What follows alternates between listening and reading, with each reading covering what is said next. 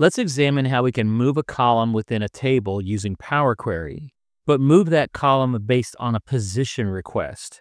Now, this doesn't sound like a huge deal, but let's see how people would normally move a column in Power Query to identify what the issue is. Then we'll look at a better way to do this so that the query won't break if columns are removed or added later in the process. So if we go up to Table Design, we can see I have a table here named Sales Data. We'll go up to the Data tab and then bring this into Power Query using the From Table Range option.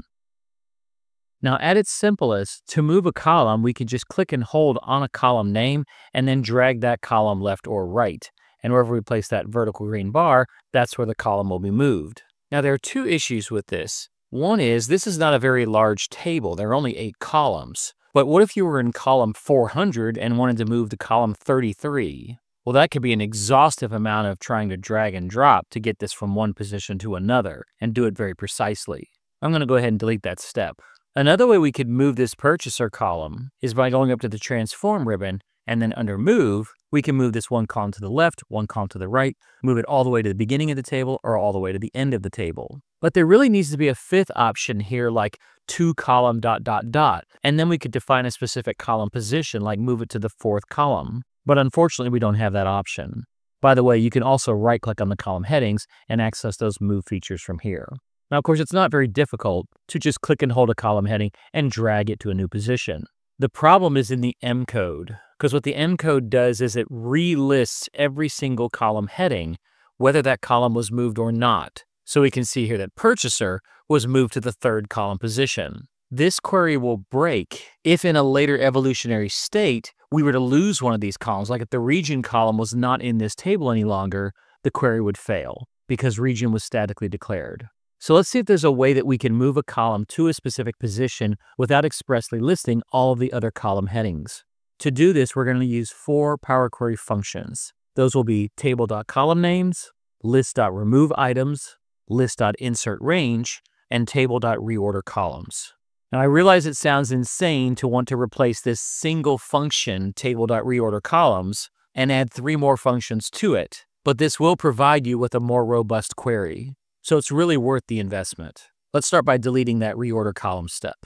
Now we're back with purchaser in the 6th column position, and I need to move it to the 3rd column position. Let's go up and hit the FX button and add a new step. And what we want to do is to build a list of all of the existing column names. So we're going to use a table function called column names. The previous step's output, load table data, will be where we derive these names. So close parentheses, hit enter, and this produces a list. Let's rename this step to get column names. Now that we have this list, we can't exactly just move one item in the list to a new position. What we have to do is to remove the item from the list that we wish to move and then add it back in the correct position. So it's really going to be a 2-step process.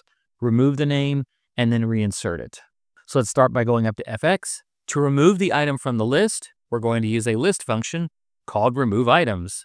We're going to remove items from the get column names list, which is the output from the previous step, comma, and then it wants a list of the columns that we wish to remove. Even if you're only going to remove one item, you still need to provide it as a list. That list is actually capable of removing multiple items. All lists go in a set of curly braces, and then in double quotes, the name of the column or columns you wish to remove. In our case, purchaser.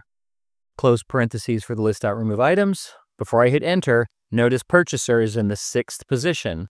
When I hit check, purchaser is now gone from the 6th position. Let's rename this step to remove purchaser column. To add that purchaser item back, we're going to go up and hit FX. And instead of a list.removeItems, we're going to use a list.insertRange function. So think of this as just doing the opposite. So we'll type in list, insert range. We're going to take the list from the prior step, and then for the index number position, we're going to tell it what position we wish to insert a column at. Now remember, Power Query always starts counting at 0. So if we want to insert this at the 3rd position, we'll actually define 2, 0, 1, 2. That would be the 3rd position, comma. Then what do we want to put at this 3rd position? Here we give it a list of values. Lists go in curly braces, and the only thing we have in our list is the purchaser column. Close parentheses. We now have purchaser in the 3rd column position. Let's go over here and rename this step to insert purchaser at 3rd position. Our final step is to reorder the original list from the load table data step based on the arrangement of this list, the insert purchaser at third position. So let's go up to FX. The function we're going to use is a table.reorder columns function. So table reorder columns. The table that we want to reorder is the original table from the first step called load table data, comma, the column order will come from the list of the previous step, insert purchaser at third position, close parentheses, and now we have our original table with purchaser in the third column position. So I've renamed that last step reorder columns purchaser third. Let's go to the advanced editor and look at the M code. So we've replaced what took one step and turned it into 4 steps. But the only reason I have 4 steps is because I wanted you to understand what each element in this logic is responsible for. But we can combine all 4 of these steps into a single step and get back to that one-step solution. So to do that, if I were to take the action of the first step in this little moving process and copy that and then roll that into the next step, I could then get rid of this first step in that process. I can do the same thing here. Let's take this instruction and place it inside this position of the next step. Then we can get rid of this. Then we can take everything at this step and place it here, thereby getting rid of this step. Let's hit done and see if it works. The output hasn't changed, and we've reduced this down to a single step process. So here's the first version of our query I call static method, where everything is hard-coded but very fragile. Here's the dynamic method, where we relocate the column by position, and I'm doing each step separately. And finally, the dynamic method with all the steps rolled up into a single step. Here's a slightly different way of presenting that same code with some carriage returns for extra readability.